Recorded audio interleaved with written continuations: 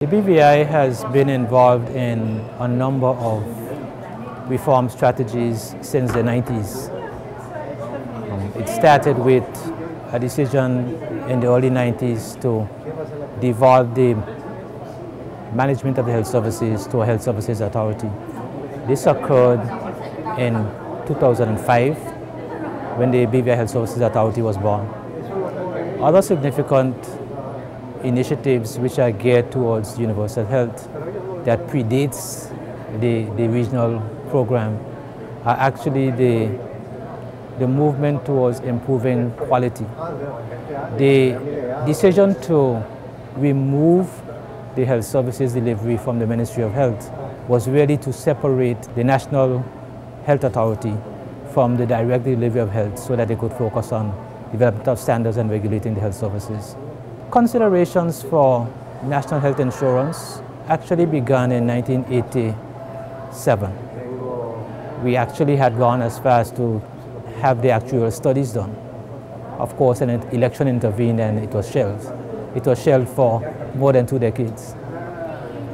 In 2016, we actually realized our dream of having a national health insurance program. And on January 1st, 2016, we launched the National Health Insurance Program. So we've dealt with the separation of the provider from the regulator in terms of the Ministry of Health and BVI Health Services Authority, and then we developed a financing mechanism for health services. To ensure some coherence in the journey towards universal health, we asked PAHO for assistance to develop a universal health roadmap. Work on the roadmap began in 2017 through discussions with the office here in Washington, and we had the benefit of technical cooperation support in 2018 to actually undertake some studies of the health system and to actually develop a draft universal health roadmap. That roadmap focuses on the strategic lines for universal health coverage. And along that line, the decision was made that we would do an assessment of the primary care services, the first level of care, of the secondary care services, of the Ministry of Health, and of the National Health Insurance Program.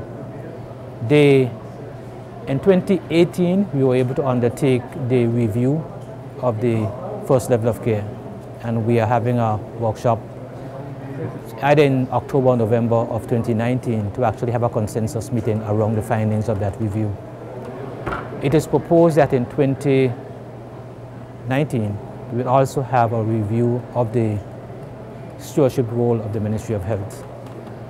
That is intended to allow us to look at what resources are required to perform the essential public health functions and to therefore develop a structure and plan to have the resources available to ensure that the Ministry of Health is able to guide effectively the process of ensuring quality health services. In addition, we are hoping that in 2020 we'll be able to roll out the universal health coverage framework to the nation, to the territory, and therefore bring on board all players within the sector. The BVI endeavors to systematically address all the strategic lines and to come up with tangible program areas and actions that will allow us to deliver on our mandate to ensure quality health services for our people. BVI, Health for All.